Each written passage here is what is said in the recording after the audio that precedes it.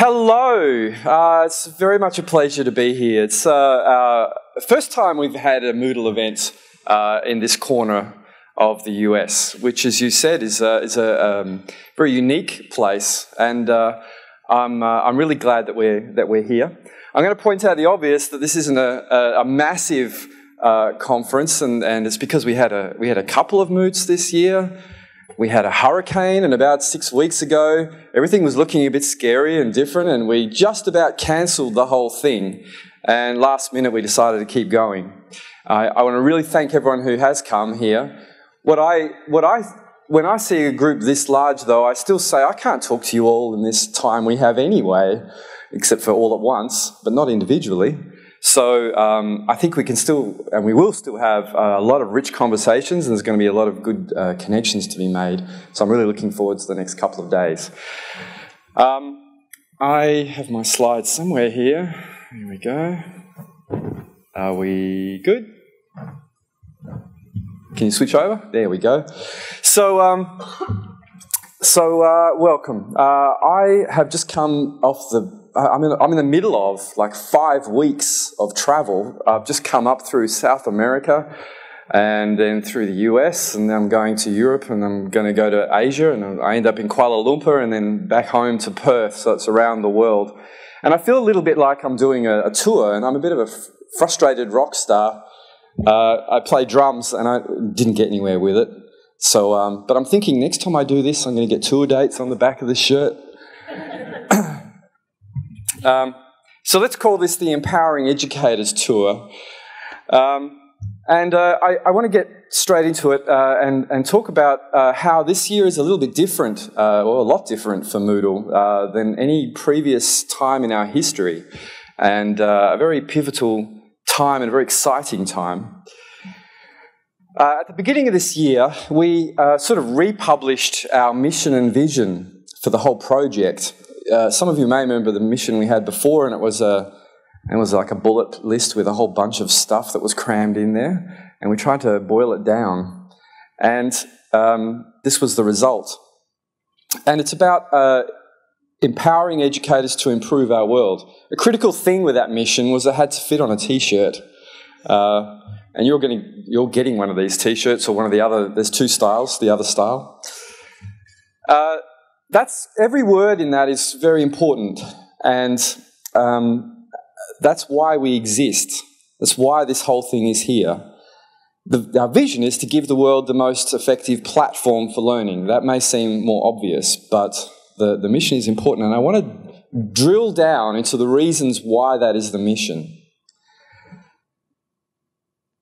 Let's start with our context. So the pinned tweet that I have right now is a picture of that. And I always like to look at pictures of the Earth for 30 years. There's this little speck of mud floating in the cosmos, right? That's our context.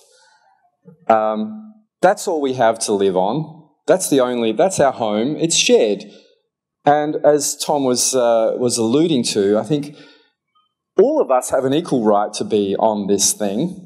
Along with the animals and the plants and everything. And we're at the point now where we're actually having a lot of control over this thing. And we're endangering this thing. So overall, though, we've done all right as a species, as a human species. This is some graphs of the last 200 years. And it shows some of our progress in, for example, reducing extreme poverty from something like 94% 200 years ago down to only 10% live in extreme poverty now. So it's still quite a big number, but it's getting better, right? Basic education and literacy, we're talking about, the basics. That's improving. There's only 15% of people in the world can't read now. So good job, us. Democracy, 50% of the world has some sort of government where everyone gets a say in it. Now, you can argue about the implementations of that, and sometimes the results of that in particular instances, but I think everyone would agree that it's probably a good idea that everyone gets some say in how their house is run. Only 14% of the world isn't vaccinated, and only 4 out of 100 of our kids are dying before they're 5. So, we're doing okay, relatively. Now, the UN, which I always wish, because I read a lot of science fiction as a kid, I always wish the UN was like in the science fiction books where you had like world governments that would create world currencies and like do cool stuff. But our UN is a little more restricted and has to work with a lot of countries. But they've come up with 17 sustainable development goals. So these are 17 things that they say we have to do just to make the Earth sustainable, just to make living here something tenable for the next 500 years, say. I'm going to focus on a few of those. I like to really just focus on these ones particularly because they're very more impactful, I guess. So, number one, we have a massive increasing inequality going on. There is a tendency for the gap between the lowest earners and wealth to be very far apart from the highest. At the beginning, about a year ago, it was 143 people at the top. Their wealth was equal to the bottom 50%. So, what are we talking about? 3.5 billion people at the bottom. At the beginning of this year, that number was down to 8, and in July, that number was down to 5. So,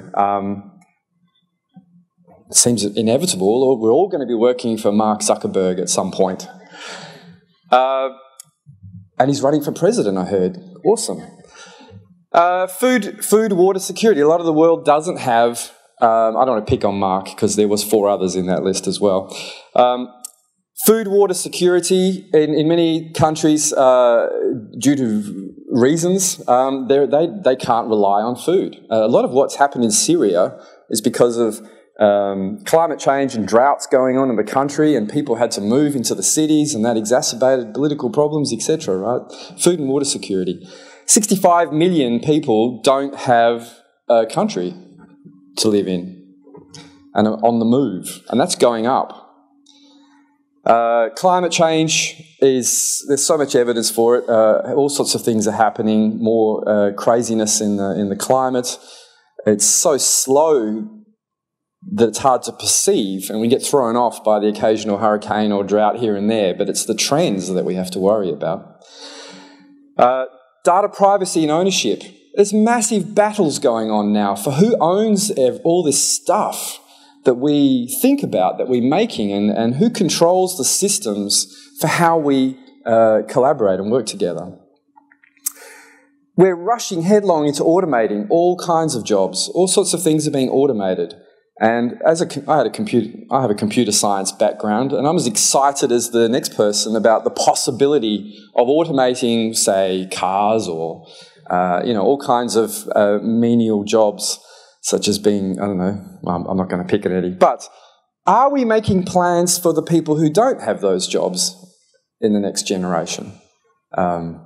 What are we all going to do? How are we going to live if the economy kind of requires you to have an income from a job that you've applied for?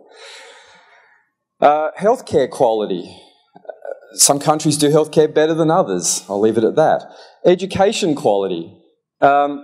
We talked about basic education, but wouldn't it be cool if everybody had a college degree? Like everybody? Just think about that situation, what that world would be like. So, look, for me, I think to solve those kind of problems, we need these kinds of people. You need people who are globally oriented, multiculturally aware, by which I mean you can't understand or have any empathy for a refugee unless you understand it's just a person on that side of the planet in that particular situation. An environmentalist, so actually having some awareness of impact on the planet and things around us, and being caring, and being citizens. And citizenship is an interesting thing. It's not necessarily, in my view, just the fact that you were born on a piece of land and then you get to vote for someone. It's more that you are able to think about the issues and vote responsibly. and take part in civic activities here and there. Not maybe not just voting every four years for one of two choices.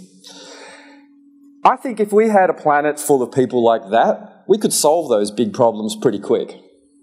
But there's a lot of forces against us, and we have to work towards that. For me, it's all about education. I think a lot of you probably feel the same way, otherwise you wouldn't be here. You're in education probably, well, you know, you had to feed your family, for one thing. But secondly, you probably believe in it. You probably think you're actually making a change. And if you look at the impact you have on how many young people or adults that you're able to enable to have careers and have lives and be productive, useful, cool people to hang around, you know, there's a lot. We have a lot of impact as educators. And I think education is what has great impact. And it's across all subjects, every discipline. There's not any discipline that's necessarily, I would say, more important than any other. They all work together. It's all part of the tapestry of being a human being. Now, our government's going to solve education. Our government's going to fix the education system. Can I have a yes or a no? Look, I wish we had that science fiction UN government that just fixed it all for us, but most governments that control the education in various countries, they focus on short-term election cycles and quick wins generally, because they're focused on the next election or short-term things generally. They're not usually, and there are exceptions, but they're not usually focused on where's our country going to be in 100 years or 1,000 years. And it's usually 3 years. As a result, it doesn't really matter.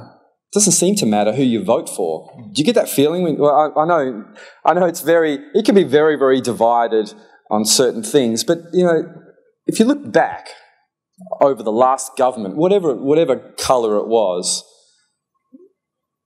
there really such a change? Really? It doesn't really seem to matter who you vote for sometimes, particularly in Australia. There's very few change. A lot of talk, a lot of noise, but what are the real changes going on? It's because there are these economic drivers, and what they tend to do is decrease money to public education. There seems to be an increasing focus on administration and reporting and loading up educators with more reporting responsibilities, giving them less time to actually do the coalface stuff. And there's an increasing focus on training people for the workforce. I ran into a CEO of it was a CEO of a university, which for a start threw me off. And he was talking about how interested he was in working with other universities in other countries outside of the US, and joining them together with corporate programs here to train people in those countries to work for these big corporate companies here. And there was this focus on just training people for the workforce and not building citizens necessarily, right? Not the whole person. And I am generalising here. There are obviously lots of exceptions, but these are trends that are going on, right? Can capitalism solve education? Now, I'm not standing up here like anti-capitalist at all, particularly, but does that system solve this education? Does it improve education a lot? Most companies are designed around maximising profit. It's very obvious, right? So profit is excess cash. So you spend money doing things, you get more money back, and that excess money goes to buy usually things that are not the company, right? They go buy yachts and whatever. So the capitalist system says demand will balance everything, and to an extent that works. If there's demand for something, then someone will start a business that will service that demand, and everyone's happy, and products are created, and we have 50,000 brands of toothbrush to choose from. But unfortunately, the environment, the young, the poor, they don't have any influence in that system. They're not creating companies.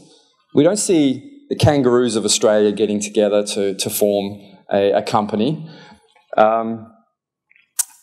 I'm going to point out a fact here that's and it's not. I love being in the US. I want to really stress this, but it is a fact that this particular part of the world is 4.2% of the population of the world. Actually, it has 25% of the world's wealth here, and it requires 30% of the world's resources to function because of the way it's been structured.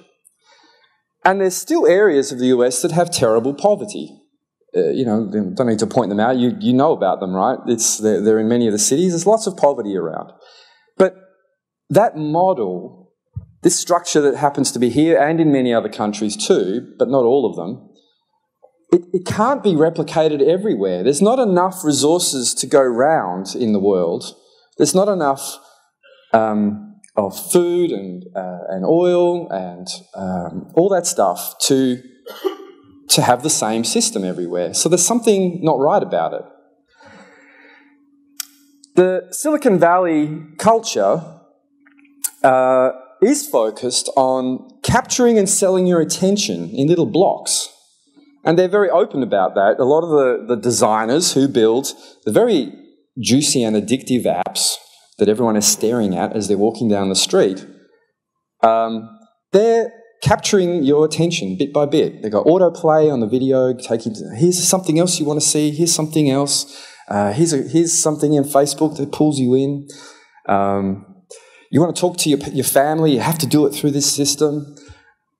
So they are capturing your attention, selling it to the highest bidder, advertisers, and they're selling your data as well. There's little incentive in that system to look after you as a person.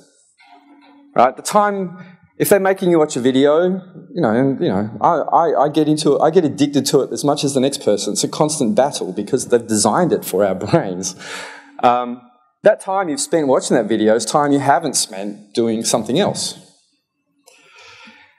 So, I don't think that when I hear education companies that are in this model saying things like, education is broken, teachers can't cope with the load, students have poor quality education, we will fix it with this app or this system that, and we will do those things. I don't really believe that's actually the future. I can't see that future actually panning out. That power is concentrating in fewer and fewer hands. Like there's a definite language going on in our society about disruption, replacing, control. It's about, it's really about control. When you disrupt things and you can replace them and then you have control over it and then you suck money out of it. And this money if you look at the ownership of most of these companies, it goes up through venture capitalists and then up to the super wealthy, right? So everything's sort of funneling up. I prefer the language of supporting, of nurturing, of improving. Like, I think education is so important to us that just because an education system is having problems, that's a clear sign we need to fix it and put energy into it and support it. And that's it's not necessarily let's get someone else to build a system that's going to replace it. For me, the only thing that I can see out there that makes sense in this environment is open projects, open standards, open knowledge, open music, open spaces, open innovation, open government. This kind of open movement is a way of building structures in society that companies don't necessarily control, that will outlive individuals, will outlive governments, will outlive any company. And I only see good things out of these models. And there are so many really cool initiatives happening everywhere. And Moodle is one of them as an open source project. And that's why it was started that way in the first place. So openness, I think, is the right way to go. And the second thing is that if you're trying to empower educators, I as a goal, what I would love to see is that educators are empowered to the point where the best school or university is the one the closest to you. They're all good, right? So you don't have to fight and pay or whatever. They're all good. Wouldn't that be ideal? Would it be good if teachers were respected like doctors or politicians or Kanye West or CEOs, perhaps? I'm only using that as an example because CEOs get coverage in the media, right, when they say things. Teachers don't, generally. If teachers were supported with tools, good professional development, unrestricted content, so they didn't have to fight the copyright systems and things, if we had that, we could promote global cross-cultural collaboration between them, and then communities can start looking at those big problems together. And that's why we have this mission. So we're very much in there.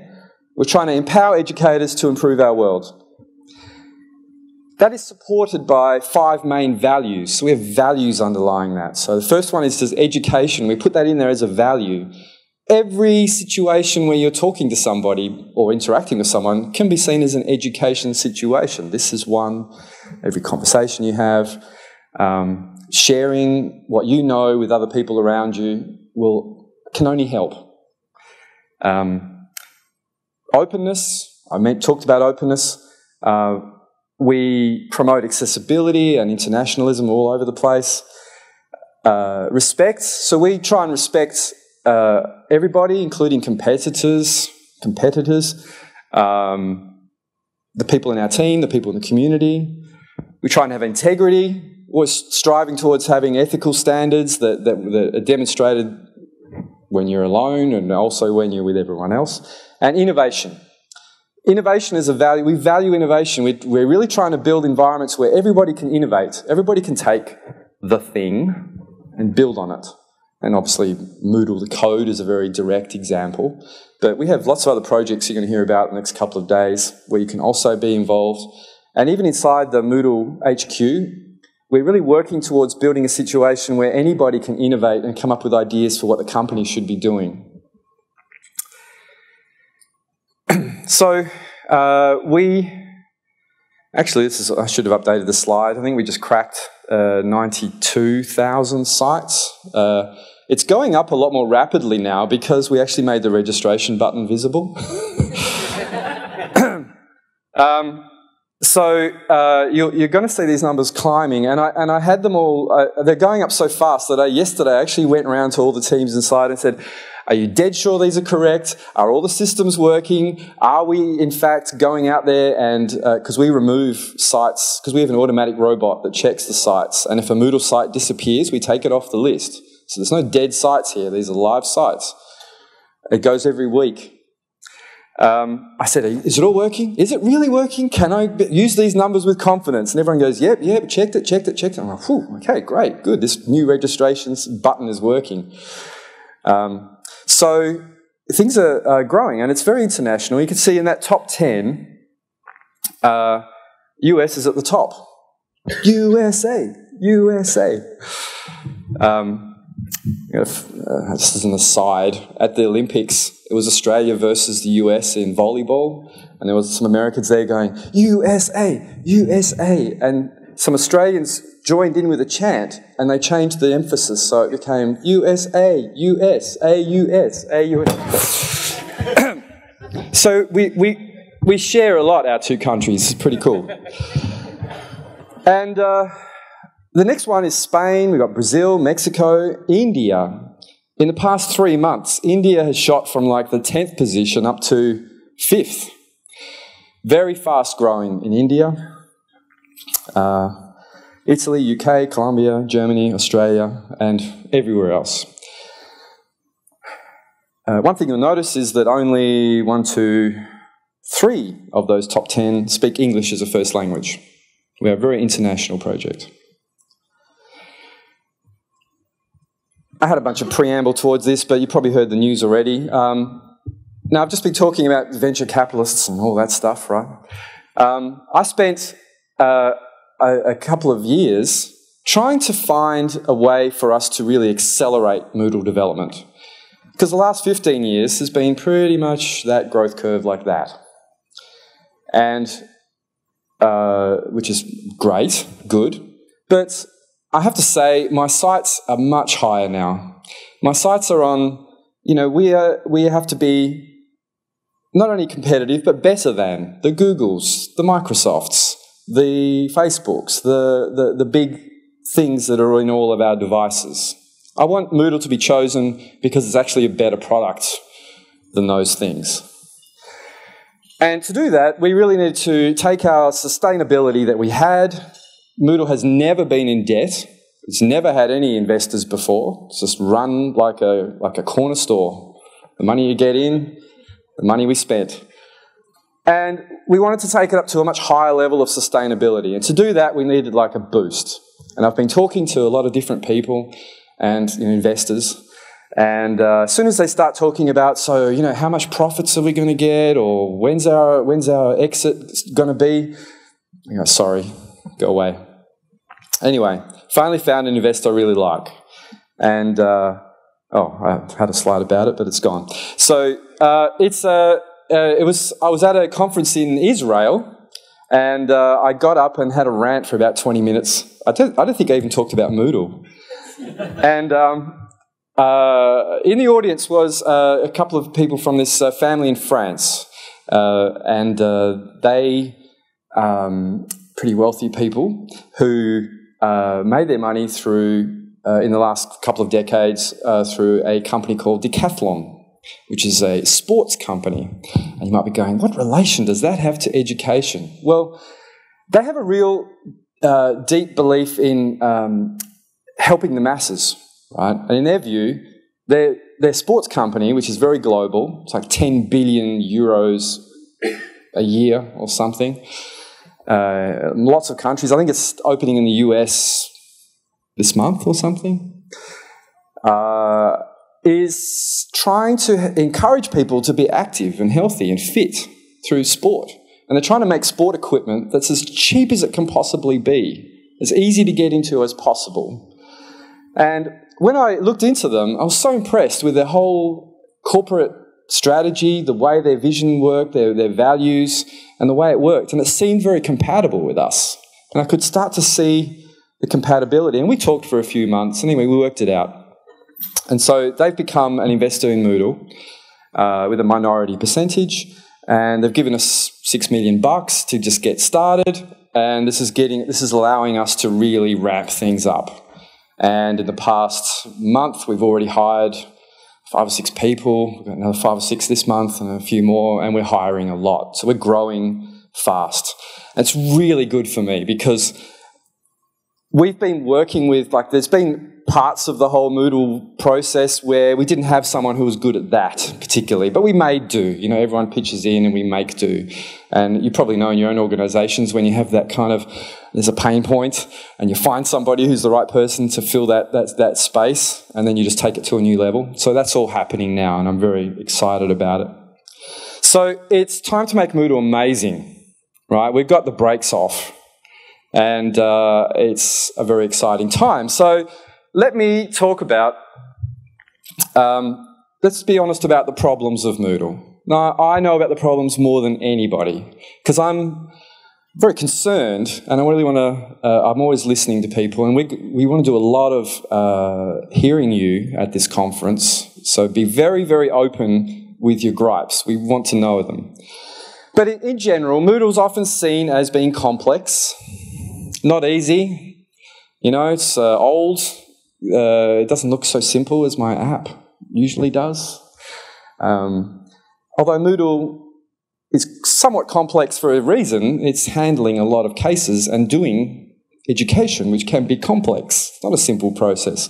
However, it should feel easy. It should feel simple.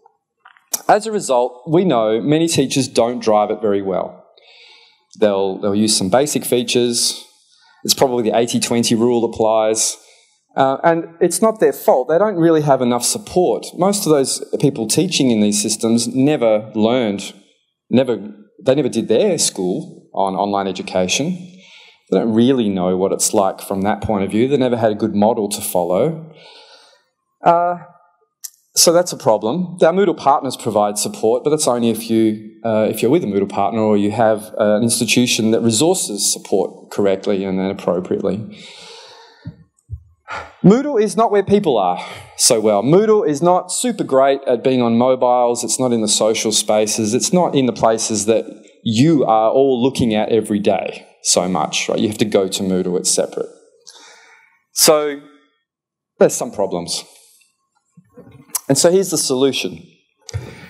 So this is the plan, what we're working on for the next couple of years. And we'll set the tone for the future as we get into a new level. There's 5 big projects we're working on.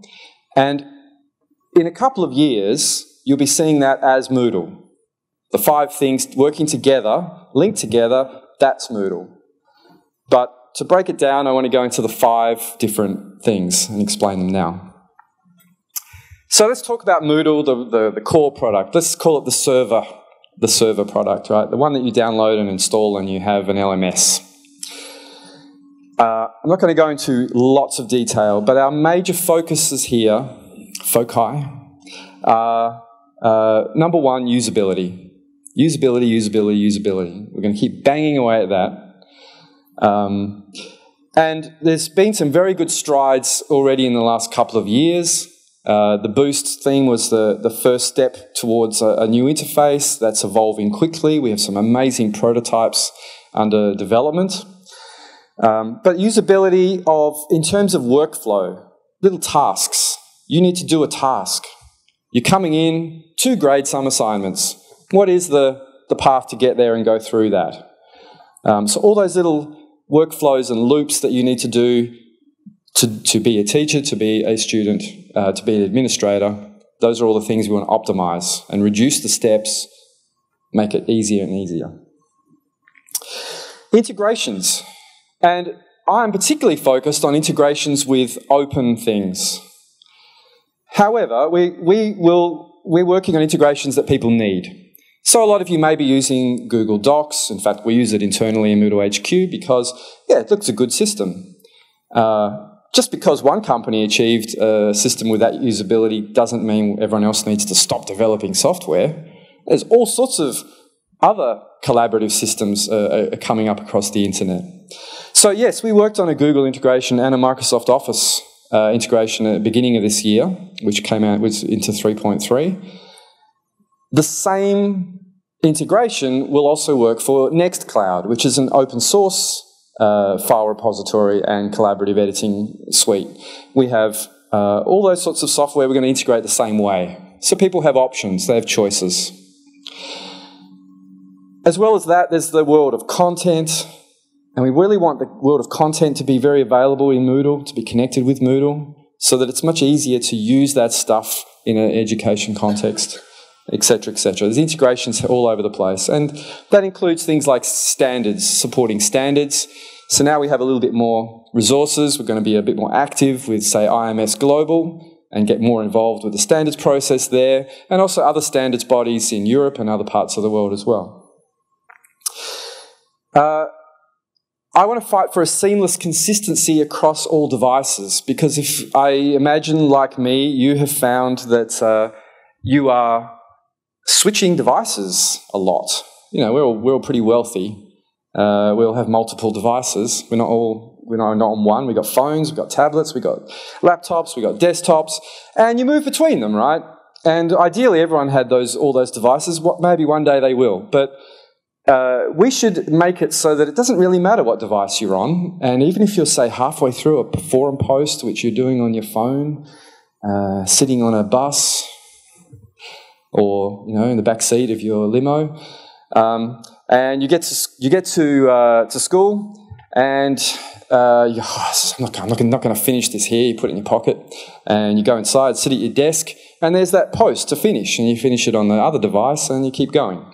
One example. But this kind of seamless operation between devices, I think, is a good thing to aim for, and it's not super hard, to be honest. We just need to focus on it. And lastly, we really want to make Moodle an active participant in learning, and I've been talking about the idea of computer-aided teaching and computer-aided learning for years and years. This relies on AI technologies. It relies on all of that, analytics. But the good thing is we're not alone. We're not developing this from scratch. There are so many open projects out there that we can take advantage of and build in with Moodle, use the data we have. We have our analytics project, Inspire, which is now in Moodle, and it's just the analytics framework. We have, fortunately, in our industry, all the users of Moodle, a lot of the users of Moodles are academics, researchers. So much amazing research going on in this field of analytics and AI. So we really want to help with our analytics framework, get them working with us to build better and better systems. And I'm quite anti the idea of building systems that replace teachers, obviously. Got it on my t-shirt. But if you're going to manage a class of 500 or 1,000 students or 30 students with quality, you need a bit of assistant. You need literally an assistant. Someone who tells you what's going on, gives you hints, check this out, check that out. Going a bit further, we want Moodle to talk to us. And we already have a prototype where you can talk to Moodle Cloud and say, hey, Moodle Cloud, how many users are on how many students are on my site? And it will talk back to you through Alexa. And we've got all those APIs we're working on, and it's, that stuff's all around. We just need to connect it up. So those are kind of the four big foci we have. The system of Moodle, and you can't read that, it's like a central core with some plugins and integrations around it. That basic structure of Moodle is not going to change for a long time because it doesn't need to. The basic structure of, if you're going to call anything a course, it's going to be a sequence of activities. Probably in 500 years, it will still be a sequence of activities. I assume we can rewrite Moodle in 500 years, but it doesn't need to change in a hurry. And so you access that system through different interfaces. So you've got your desktops and your mobile and tablets. More and more, it's going to be augmented reality and VR and voice interfaces. And we can do that. We can build interfaces to the existing systems and have those cool, new, funky ways of operating with technology without having to throw away 15 years of thought that have gone into building Moodle and all of the plugins and the ecosystem that are on top of it. So that's kind of that's what we're thinking about. Augmented reality and virtual reality in particular. How many people here have tried a virtual reality headset that had controllers that you hold in your hand? I want to see a show of hands here. So many more here than when I was going through moots in South America recently. So it looked like about 25% of you. The rest of you, highly recommend you try and do that soon, right? Get hold of like an HTC Vive or an Oculus Rift with controllers. And the reason I'm saying controllers is because it is 5 times better to have your hands in the environment. If you're just looking around in effectively just a movie, a 360 movie, that's nothing. Right? Don't worry about that. I'm talking about having your hands in there. Because when you can actually manipulate that world, you really start to see how truly game-changing it is. The problem is it's super bulky right now. We've got these big helmets and cables and all that stuff. But it doesn't take a genius to see that it's going to get down to the size of that in not very long. And you'll be operating off your mobile, which I've mislaid somewhere. If you find it, let me know. And the glasses can combine the digital world with the real world. I can conjure up, instead of me using that archaic projector over there and putting the picture on the wall, if I could put that picture in space here, and maybe it was 3-dimensional, and maybe I could walk over and, grab some bits and pull it around and do things with it, and maybe throw something over to you, and we've got the digital world here among us, it gets very, very interesting. Oh, great, I've got sound here too. it's going to be very, very interesting. And if you play with these, you can play with that technology now. It's around. It's just not evenly distributed yet. Now, I don't see Moodle in that space very much. I don't think you're going to be pushing blocks around as a teacher to change your activities. Right? It's not very useful. Much quicker to use different, well, probably talk to it would be faster. But many developers are building simulations and experiences in those sorts of environments, and they'll be educational, and there will be assessment in those environments. And that assessment needs to go somewhere, right? It needs to go into, I'm told to stand on this side, sorry you guys. That stuff needs to go into an LMS. So imagine the scenario, you're a teacher, and you say, okay, I want you all to do this simulation experiment right now. So you do it in Moodle, assign that to the 50 students. And then they, in their own time, come along and they go click, run the simulation, put their glasses on, and they're doing it, right? Maybe they're, I don't know, sailing a boat or I don't know, hacking something or saving a nuclear power plant or whatever it is. And then the assessment, the results of that system, and including a recording of that system, hopefully, of the experience, flow back into Moodle. And now as a teacher, you see, yep, 45 out of the 50 students have done that now. Let me see how Mary did. That's you.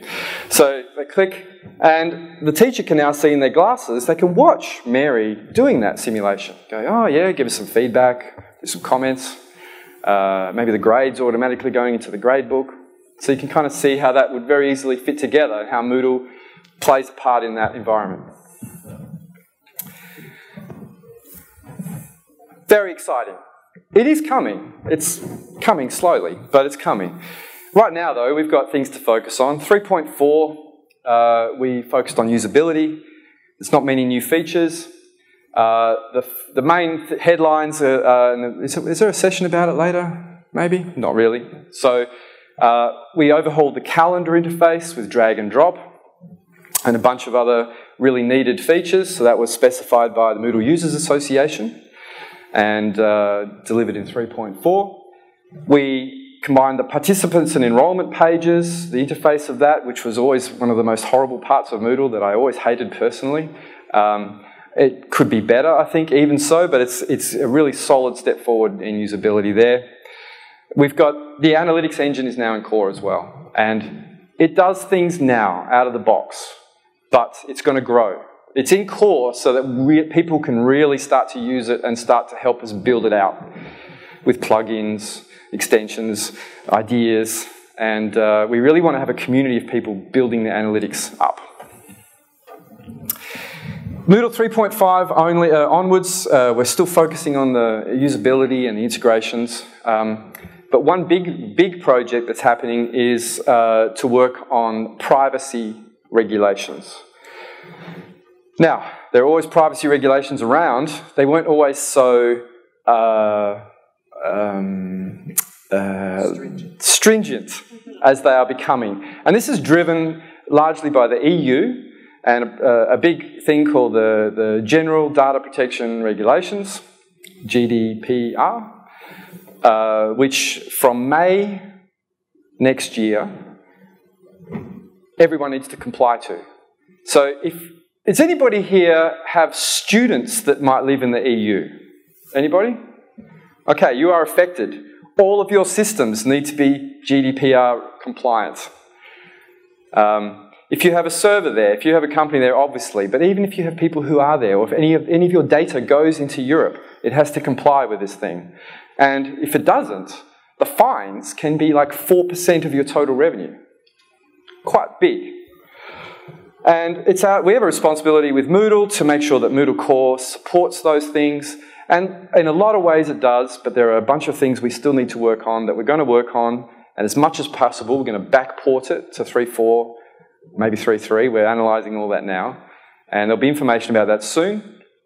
But that's a very big, that's like our #1 priority actually right now, to make sure that we're compliant with that. It helps everybody.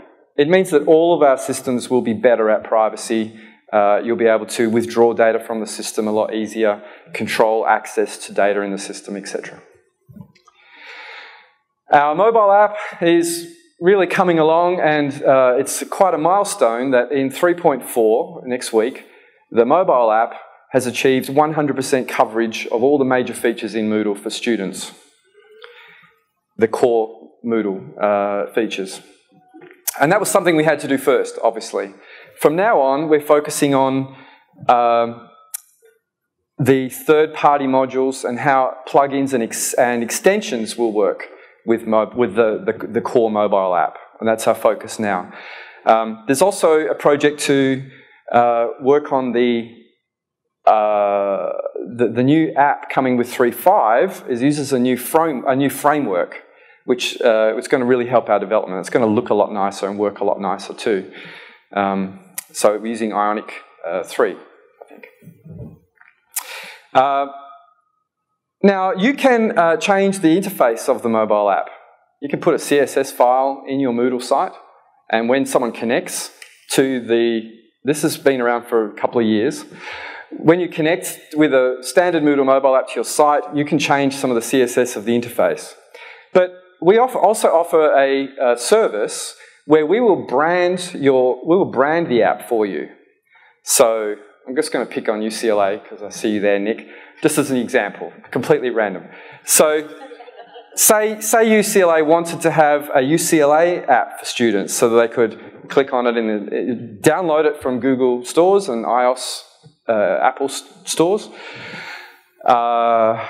UCLA is listed there, they download it, it's got the UCLA logo on it, they click on it, it comes up with login with username and password, doesn't ask them for the site, and the students get in and they're in the Moodle app. It's the same Moodle app inside, but branded.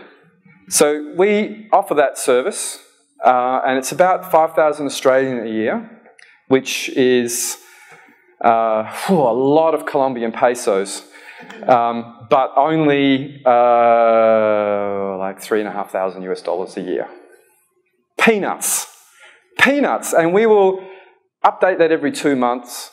We'll make sure all the certification and certificates in the stores is all taken care of. And in certain circumstances, we can even customize it and add functionality to it. So if you're interested in that, come to Moodle.com and we'll get you started. We have a Moodle desktop app as well. If you go to the Moodle download site, you'll see we also have a desktop app which runs on Macs, Windows, and Linux. I nearly said Winix. And that's a full screen. It's good for laptops. It has the same features as the mobile app, and it works offline. So you can, as a student, can go download whole courses onto their laptop and then go offline and do a whole bunch of stuff, do some quizzes, do some SCORM activities, do some forum posting, and next time they get on the internet, it all synchronizes back. And that works really well. So that can also be branded too. And I did mention Inspire, which is our analytics project. We are still collecting data. If you want to participate, one way you can do it is by talking to Elizabeth here. This is Elizabeth. And she'll get you started, or otherwise go to research.moodle.net and we'll give you a plugin that you can put in a copy of your site, and it will anonymize all the data, and you can give us a copy of your database. And the purpose of that is then we have real, actual, messy, year-on-year data of students doing stuff and teachers doing stuff with all the logs and everything, which we can use to train the analytics brain, the heart of the system. And also we run a lot of tests. We use it for testing. So we test hypotheses on real sites, and that really helps us understand and learn in the development process. One more thing here connected with Moodle is that a lot of people are researching around Moodle, and they have grants to do work around Moodle, and they're not coordinated. And we're starting a Moodle foundation. It's going to be based in Europe, in Brussels, near where all the money is, and focused on connecting up grants and funding that's floating around. Like Europe puts out billions of euros a year into innovation projects and research projects. We want to be involved in that. So if anybody is using Moodle or as part of their online education research, that some of it goes into core. Let's use that energy to put it into core. I go to these, I've been going to a few conferences lately, like engineering conferences, and engineering education conferences. So we have a lot of professors and their students talking about research they're doing into online learning to teach vast numbers of software engineers or something. And they write their papers, and they do research, they write plugins, they analyze the data, they come up with results, positive or negative, they publish it, they get their PhDs, and they go on to their career. That work never went anywhere. It's so frustrating to me. And I was at a conference, and like 70% of the papers had Moodle in them.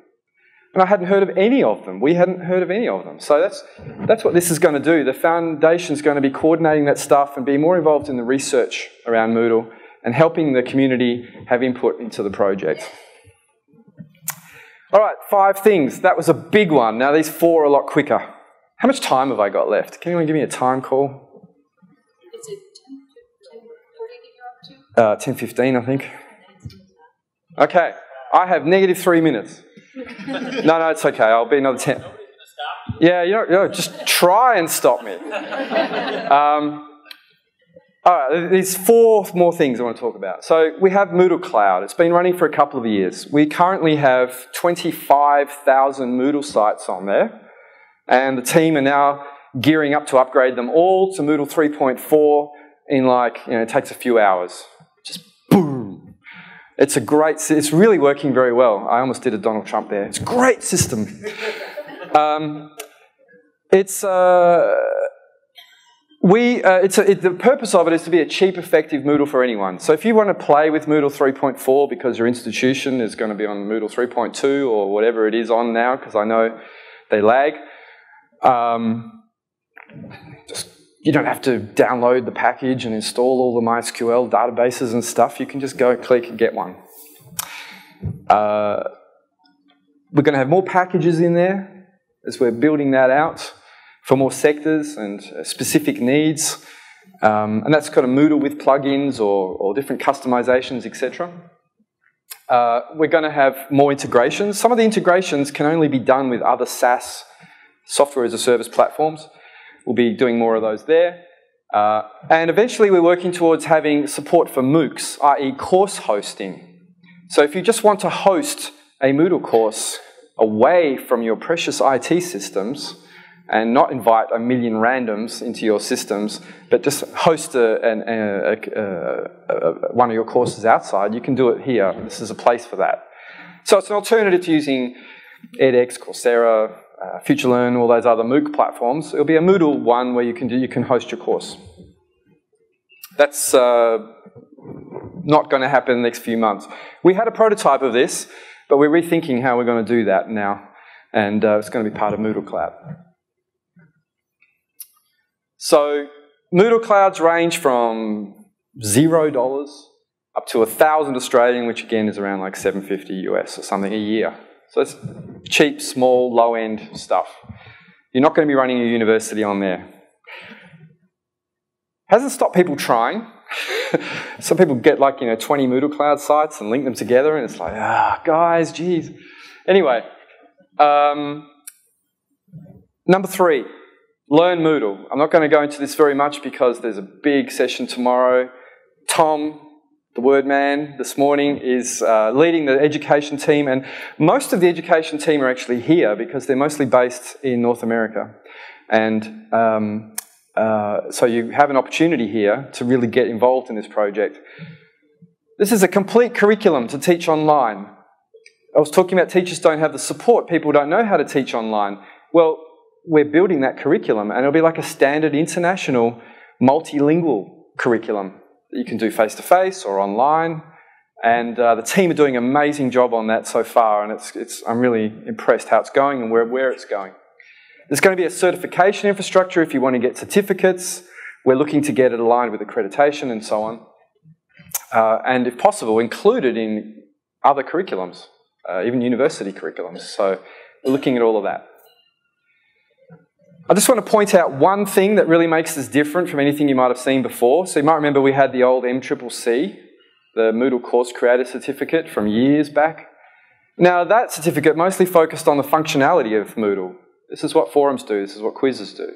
Now that stuff is in here too, but there's also much more pedagogy about how you use it, and there's a framework here that really goes into why you're teaching and the mode, like what are you thinking about, what are you trying to achieve with this course, right? You're not generally trying to just dump information in someone's head. There's more to it than that.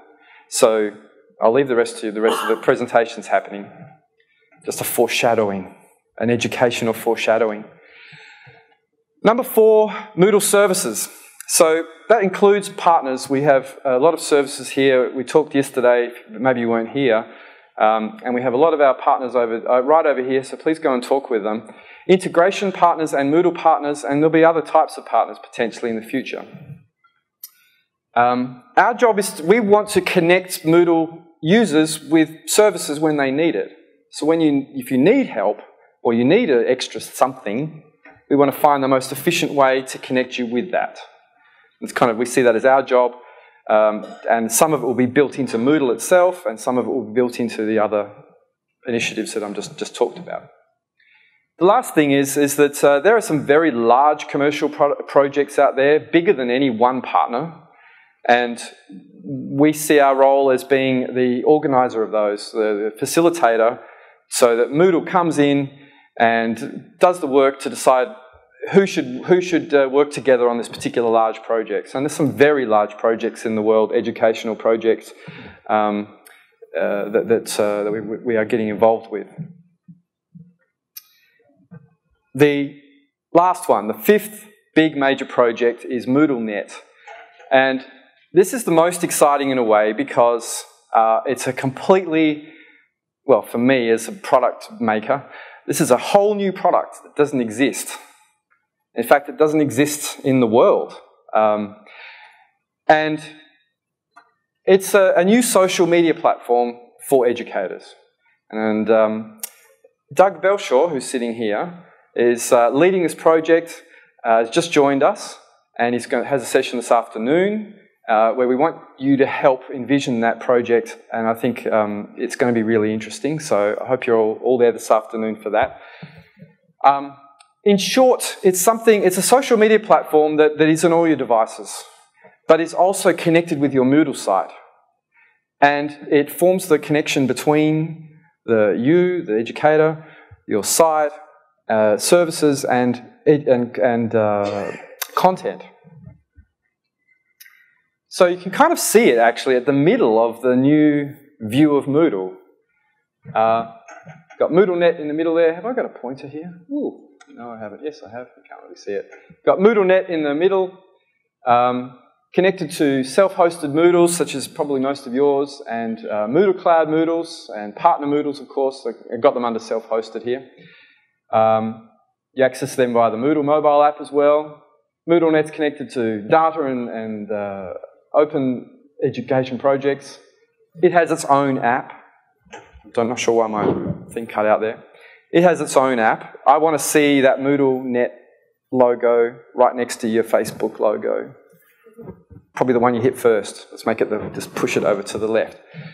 And it connects you to Learn Moodle. It connects you to Moodle Moots. So if you say, oh, there's a great Moodle Moot happening in Miami. I want to register for it. You just register. Like you don't have to, not another system. It's just like going to that. Click. Yeah. There's a slide here that shows some of the thinking inside it. Because we're short on time, I'm going to skip it. But come this afternoon, we're going to cover it there. There's one more thing here. We are expanding where Moodle is. So that map shows where the employees of Moodle HQ are currently. A lot of us are in Perth. We have some in Barcelona, but we are expanding a lot. We're hiring a lot in Barcelona right now. And you'd be going, hey, what about all that news recently? Don't worry about that. But yeah, we're really going more into Europe because, I don't know if you've noticed, but Australia is very far away. It is literally on the exact opposite side of the planet from where we are now. What's the word for the opposite? Starts with a P. The what? Okay. The Antipodes. The Antipodes of us, in this Perth, is in Bermuda Triangle, just off the coast here. So we often have battleships popping up off the sea off Perth, and we often wonder what's going on. Yeah, it's the time zones are difficult. The business, we're far away from everything. We're building up in Europe, and I'm personally going to be moving to Europe, so I'll be a lot closer to the US as well. So we'll have a lot more things happening up around here. So we're going to be busy, and I want to just very quickly, in my remaining -2 minutes, tell you how you can join us in all of what's going on. Get a branded Moodle mobile app. It's a no-brainer. Just get one and never use it if you like. We don't care. Come on, $3.5 grand, it's nothing. So come to Moodle.com, get that. We've got... Don't be a wimp. Jesus, come on, join the Moodle Users Association. Emma's right here. The chair/president/emperor of the Moodle Users Association. Would love to have you all be members of it. Again, you don't have to use it. Just pay and, go about your business. No, seriously, come in there and help, because you can actually have a real direct influence. I mentioned the calendar project. That's the MUA decided on it. They planned it in detail, and they managed they paid us for it. We did it. Like, it's a priority for us to serve the MUA. $75 US. It's a no-brainer. Starts at $75, goes up to $77,500. We prefer the big gold member, don't mess around. Now, all the alpha nerds are using Moodle for research. We know that. Our prime alpha nerd right here, Elizabeth Dalton. Use the data in Moodle for research. Get involved in, if you've got grants and things, let us know. You can, when you're anybody here a researcher, or am I talking to the wind? Couple of you. So look, think about this. You can if you want to test something, you can build a tool to study that at your university or your situation, but you can also distribute that tool. You can collect data from the world. Imagine how amazing your paper/thesis will be. Do you need a quick small Moodle site? Come to Moodle Cloud. That's why we built it. Do you need services around Moodle? Please use Moodle Partners for those. 10% of what you pay them comes to us and pays the developers. It's about sustainability of the project. If you think you've got great ideas about anything I've said, I really should change this word. Collar is a bit of Australianism, when you grab someone by the collar, There's a bunch of us here. I think there's 11 of us from Moodle HQ here. Have we got special badges? We have orange badges. So stand up, actually. Just wave at everybody who's here. We've got some people here and around. So just, tell us, come to me, we're here. That's what we're here for, to listen. You got lots of money in some grant project, just let us know. Or maybe you want to jump ship from wherever you are and come and join us.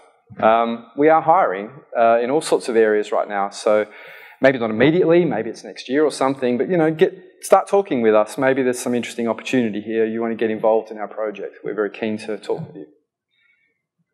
That's what we're after, I think. Does anybody disagree with that? It's hard to disagree with it, I think. You can't say we would like everyone to be narrow, small-minded people who don't care about where they live. Doesn't really make sense. So that's me. Thank you very much.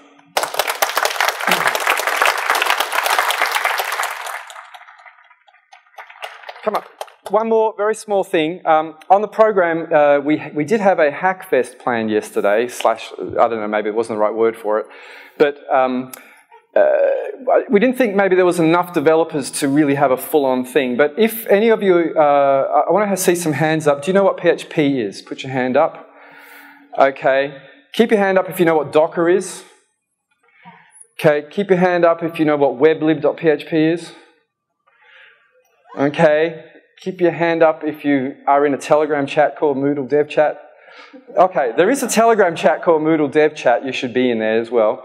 all of you. But there was about 10 people. If you are interested in having a bit of an unconference to get nerdy about Moodle development, we're going to make a time at 1:30 tomorrow. There's another small room we have booked just around the corner.